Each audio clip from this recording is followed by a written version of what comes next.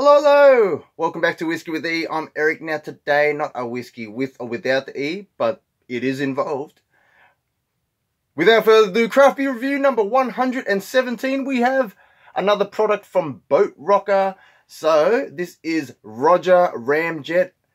This is a Buffalo Trace Bourbon Barrel Aged Imperial Stout coming in at 10.6%. Right there, look at that, look at that. Alrighty, so there's not much that says anything about this on the can. I mean, it says certified independent. And it says, made by BOATROCKER Brewers and Distillers, 51 and 34 Macbeth Street, Braeside, Australia, 3195. If you want to check out information about them, www.boatrocker.com.au. Alright, so this contains 3.1 standard drinks, like I said, 10.6% ABV. Now, this isn't as transparent as the last can that we had. I mean, from Slow Lane Brewing, they actually were very transparent about what malts they used and all that. Now, this just simply says, contains water, barley, malt, wheat, hops, yeast. If you don't believe me, it just says it right there. Alrighty, so here in Australia, this retails for roughly $26 to $30, depending on where you get it. So, it is up there. But, as you know, here in Australia, price really does determine, you know, the higher the strength, maybe the more quality it is, the more expensive it is, the more better it is, theoretically speaking. So, you know what? I have very high expectations for this. Let's just get right into it. Alright, here we go. The psk test. Here we go. Oh, beauty. Beautiful. Alright. I'm going to try out this little glass right here. May as well. So, now it says that they sourced first use, so pretty much it just means first fill barrels, I'm assuming. So first fill barrels of Buffalo Trace and Heaven Hill barrels from America, and then they filled it up with their base of the RAMJET. Alright? Look at that. Look at that. Oh my goodness. Oh my goodness. Carbonation. It is a slow carbonation, but as expected with Imperial Stouts per se. I mean, I could even add some more into that, but there we go. Color, that is jet black as expected. I mean, oh my goodness, look at that. Head, you're not expecting much of a head on Imperial Stouts, but it is a nice cream off tan, you know, like a coffee when you're getting like an espresso, that light tan, light brown color. Oh my goodness. But you know what? It's all about the nose, it's all about the taste. Let's get right into it. So I don't know if I mentioned, they aged this for 12 months in the Buffalo Trace barrels. So I'm really hoping that bourbon influence is going to be coming through. Let's just get right into it. Yep. Beautiful. Typical Imperial Stout nose. You're getting that vanilla, you're getting that bourbon-esque quality. Every now and then I describe it like a slight cider note or something like that, but the vanilla, the caramel is really popping in this. I mean, you are getting a hops kind of vibe, but it is balanced out with all those dark notes. Oh my goodness. You know what? Alright, the head's starting to go down already, but I'm just going to start drinking some of this down, guys. I have bought this weeks ago, guys. I bought this many weeks ago. I've been really wanting to try it for you guys. And I figured, you know what, today's the day. So, without further ado, I'm just going to get right into it. Cheers, everyone. Drink responsibly. Who's tried it? Let me know in the comments. Alrighty, here we go.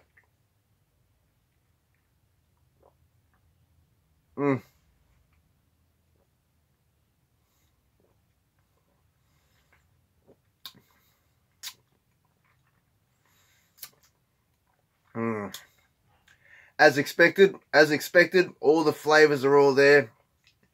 It is full bodied, but oh my goodness, this is just, you know, when you have a good Imperial Stout, guys, nothing better than just to keep feeling that long finish continue. You know, this is why I say a good stout has to start at least over 10%. If you're trying any stouts that is under 5%, anything like that, Guinness, that's just way too watery. You're not getting nothing. You're not getting none of this kind of beautiful vibes. Oh my goodness. All right. I do enjoy this. I am enjoying this actually. But personally, I'm thinking RAMJET, the 2022 Starward barrels, maybe was a little bit more interesting. But I mean, you're never going to know unless you blind them both and figure out which one you're going to go for. But let's have a look at the lacing. Alright. Alrighties, look at that. Look at that. See how the carbonation just keeps coming up? That's beautiful. Alright, I'm going to have some more, but oh my goodness. You know, you're getting that slight chocolate. Like I said, that bourbon barrel is coming through, so you're getting the vanilla. You're getting that slight caramel, slight oak kind of vibe, but it's just what a good Imperial Stout should be. Now, do I wish this was a little bit stronger? We all wish that it is a bit stronger, but is it good as it is? It is good. It's nice. I have nothing bad to say about this, to be perfectly honest, apart from I wish it was stronger. But I mean, at 10 point, what was it, 10.6? 10.6? 10.6% ABV. It's holding its form. It's full-bodied. You know, it's not boring. Nothing worse than a boring, watery stout, right? So, you know what? I'm happy. But, like I said, the price of this retails roughly $26 to $30, depending on where you go.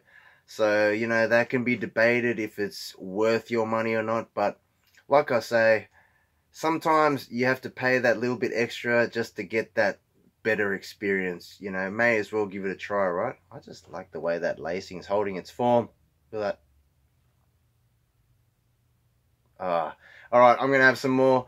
Cheers, everyone. Oh, my goodness.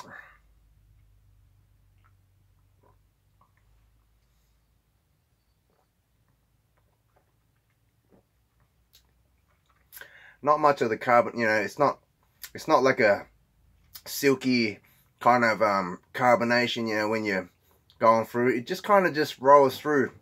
Almost syrupy. But that's what we enjoy about higher strength stouts, Imperial Stouts. It's just thick, it's just syrupy, it's just full of flavor, and you know what? I'm loving this.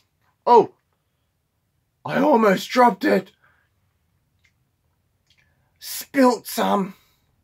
Oh my goodness. Alright, let's get this down before any catastrophic events occur.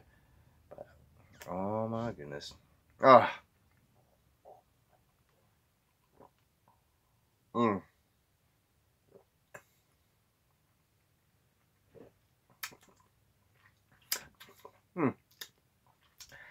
Slight coffee vibes, but not really. Not really.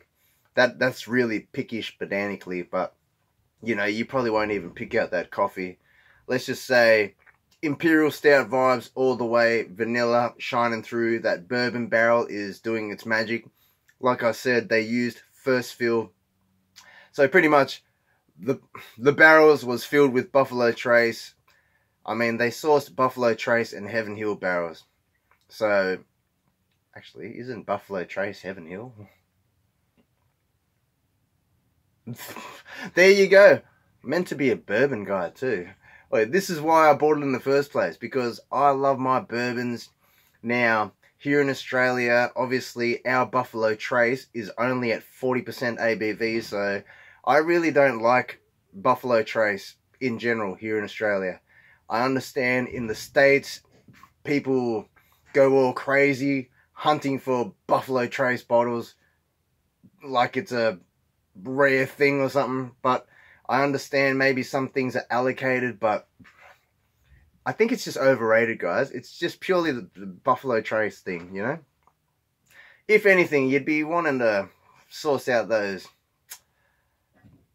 antique collection ones. But anyways, back to the beer. Let's just say Buffalo Trace here in Australia, very terrible, 40%.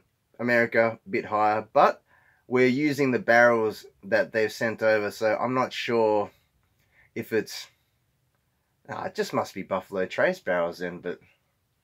Man, I'm just really curious, what was filled in the barrels? I understand Buffalo Trace barrels, but there's that many Buffalo Trace products. I'm actually curious of what Buffalo Trace barrels it was. But anyways, that's just me thinking way too deep. Let's just say I appreciate the, you know, connecting with the bourbon lover, the beer lover. If, you know, everything is a journey all together, guys. If you're in your whiskey journey and you start venturing into your craft beer journey, the worlds are going to entwine. You know, you're gonna see a beautiful craft beer, and then you're gonna look at it and think, wow, Buffalo Trace bourbon barrels. You know, especially if you enjoy your bourbon. If you're a Buffalo Trace fan, then this is probably gonna scream out to you, buy me now, buy me now. Empty your wallet. Let's be broke together, but enjoy this beer. So that's what pretty much happened. Let's just say I'm enjoying this. I have nothing bad to say about it. Do I recommend this? Yes, I recommend this. I mean, what would I even give this? See, I don't like to score things, guys. It's just really not, you know, like an ethical... I mean, it is ethical. Like, you know, it can give you a base rate of what I feel about it. So, I don't know. I don't know, guys. Like, what would you do?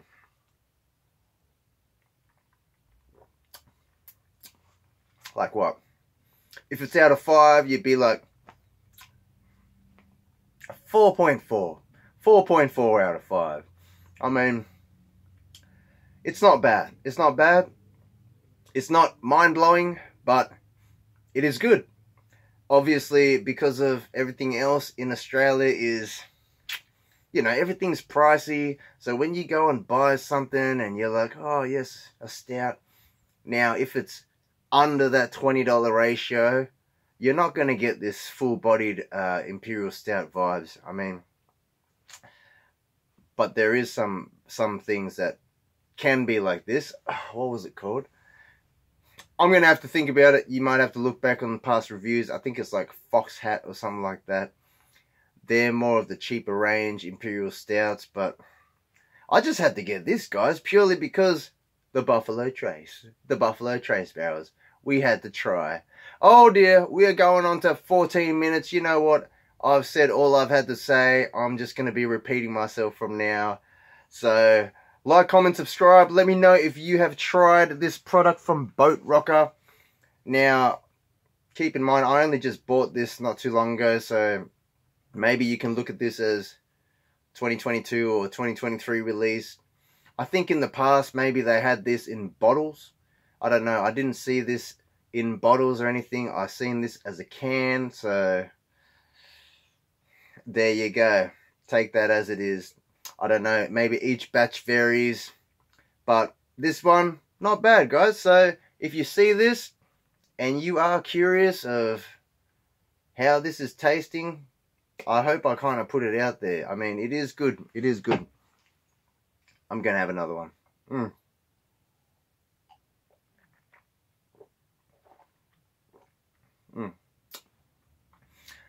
As expected right now, that carbonation, it's really dying off. It's starting to have this, it's going flat vibes. But other than that, all the flavors are still there. Oh my goodness.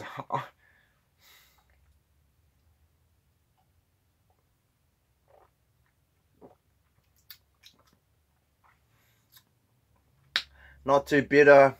Very easy drinking. I mean, 10.6%. It's a beautiful beer. Alright, I'm just going to be repeating myself. I'm out of here. Like, comment, subscribe. I'll catch you all next time. Cheers all.